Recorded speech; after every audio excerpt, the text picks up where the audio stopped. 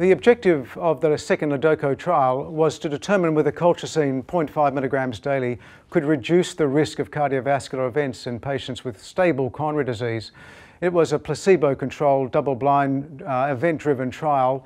It enrolled participants who had proven coronary disease as long as they had been stable for at least 6 months and didn't have advanced renal disease, heart failure, or severe valvular disease.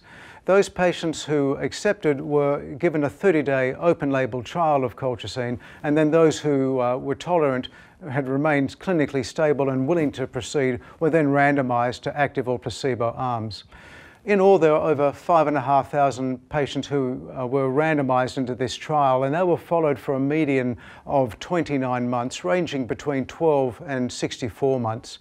And in that time, we found that the primary endpoint of cardiovascular death, myocardial infarction, ischemic stroke, and the need for revascularization was reduced by 30%. Now, the effect of therapy was seen to occur early, within a year, and then it continued to accrue over time.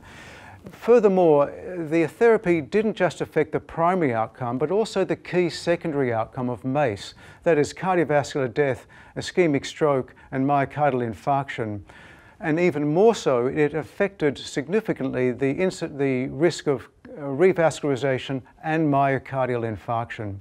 We think collectively that these results really strongly support the routine use of colchicine for secondary prevention, particularly given the good tolerance and safety of the therapy.